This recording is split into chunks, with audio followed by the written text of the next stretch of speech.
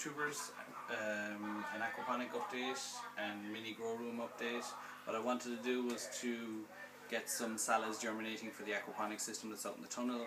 So in order to do that, I decided to set up a mini grow room because the temperatures outside are very low and it's hard to get things started out there.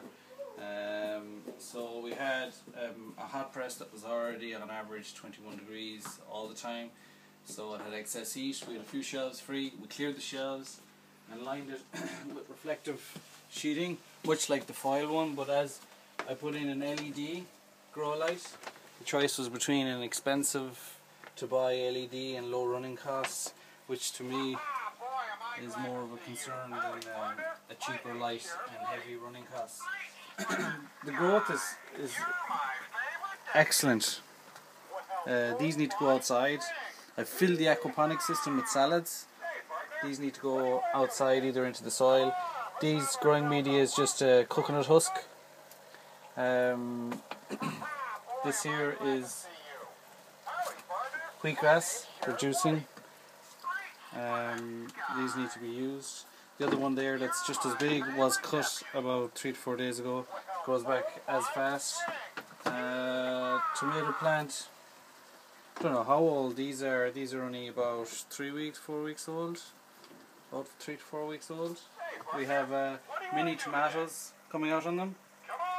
I only put in a few tomato plants and melon plants to see what would happen. It was mainly for salad plants to go out and fill the holes in the aquaponic system in the tunnel.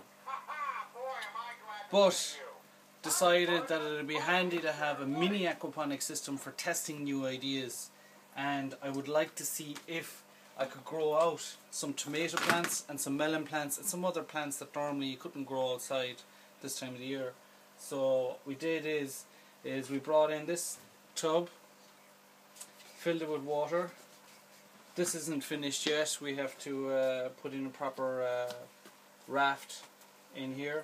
But we put a variety of plants in here to see how they're doing. And as you can see, the tomato plant is just every day. You can see it growing every single day. There's one melon plant not doing well here because of the water spraying on it. With aeration in it, and there's a very small pump in the small fish tank that I'll show you in a minute, and it's just very little, it's just circulating a very small amount of water, and then we have an overflow pipe. So what we have in here are melon plants, winter lettuce, tomatoes, some more winter lettuce, salads, and some more salads. But you can see the growth in here for Ireland melon plants and tomato plants in January, February is very, very good. I'll just show you the fish tank. Just a quick overview of the fish tank. It's just a small fish tank. You need to top up the water just a small bit in it. You can see this is the overflow back to the fish tank, clean water overflow. Bit of variation. Very small pump with the little tube coming out of it. Tank is a bit dirty because I fed them. I have a homemade feed that I'm testing that I made from another YouTube channel, and made up a homemade feed which is very easy to make. So the mix isn't quite right, but these are the types of tests that I like to do in a smaller system, where if something does go wrong, which I don't foresee anything going wrong with it, that cleans out in about 20 minutes.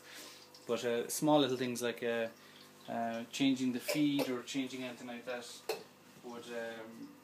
wouldn't cause me major problems. But if you were changing feed in the larger aquaponic system, which would be about 4,000 litres, 5,000 litres of water, you could lose a lot if something did go wrong. But that's basically it. It's working great.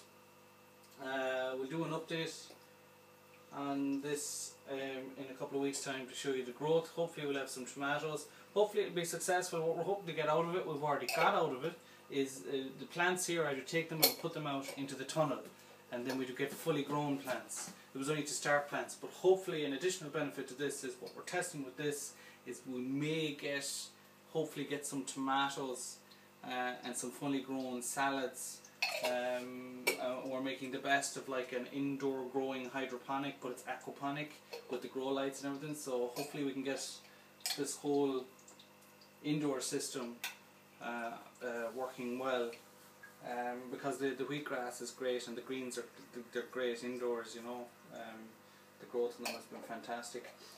We'll try and do a video on the digging out for the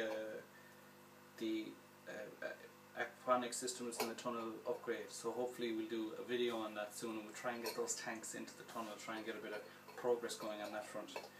Thanks a million for watching. Talk to you soon.